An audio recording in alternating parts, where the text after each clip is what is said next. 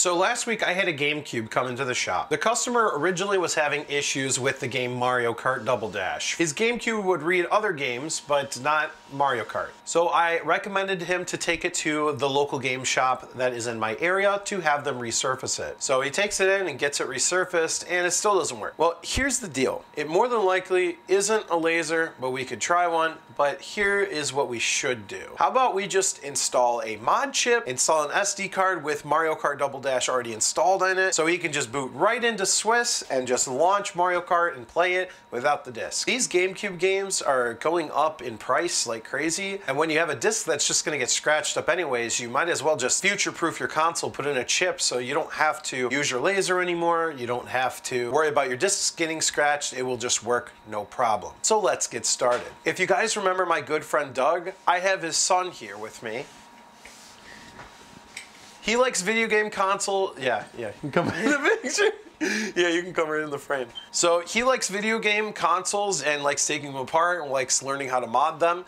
And he's really talented himself. And he's only 15. And he wanted to be a part of this video. And he took apart the GameCube for me. So I'm gonna go ahead and install the mod chip into it, and we're gonna go from there. So for some reason, I went ahead and recorded this entire segment of the video with no audio. But of course, we're not going to go out with no audio through this entire section. You guys get to see the entire process of me soldering in the wires to the mod chip. Now, the mod chip I'm using is actually a Raspberry Pi Pico. This Raspberry Pi is probably one of the coolest microcontrollers that has so many uses because there are so many very talented software developers out there in the field. So I just want to give a big shout out to all of them and the person that created PicoBoot. So we'll just go ahead and finish wiring this up here, and then we'll go ahead and give it a test. Okay, hey Logan, how are you, sir? Fine.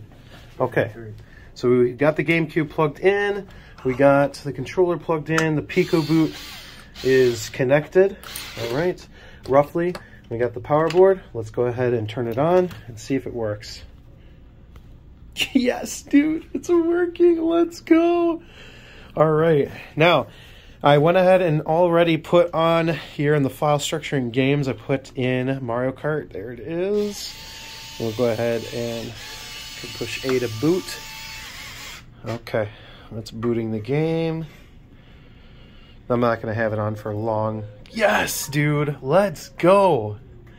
All right, cool. Yeah, it's working. All right, I'm going to shut it off before the processor and graphics chip overheat because there's no heat sink on it. But yeah. So I just wanted to mention that the game that we installed, he already owned, so it was completely legal that he had a backup of his own game. You know, barring the fact that the game could have been read, technically it would have worked better, but whatever. So I want to give a big thanks to this guy for putting it back together and taking it apart for me, ultimately.